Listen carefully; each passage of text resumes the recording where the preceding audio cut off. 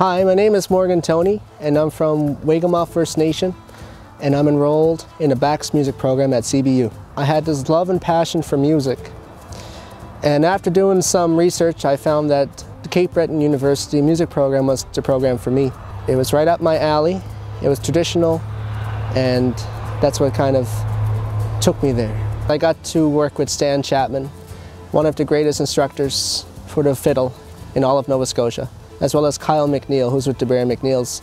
I got to take lessons from both of them and being asked to perform at events on campus. I am a resident assistant for Harris Hall, and it's my second year doing that. And I love it. I get to meet all the students that come in, help them move in, and just to make them feel comfortable around campus. My plans after I graduate is I want to go back to my community and to teach music in school. Music is a huge part of our lives as Indigenous people, so it would be nice to take my knowledge back to the school so they can pass this music on to others. CBU has prepared me in a lot of ways. One of my favorite ways is recording. I never recorded a song before, but at CBU I was able to record it.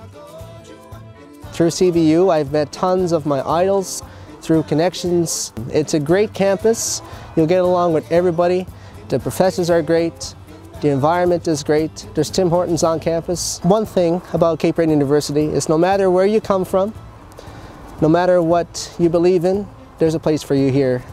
My name is Morgan Toney, and this is my CBU story.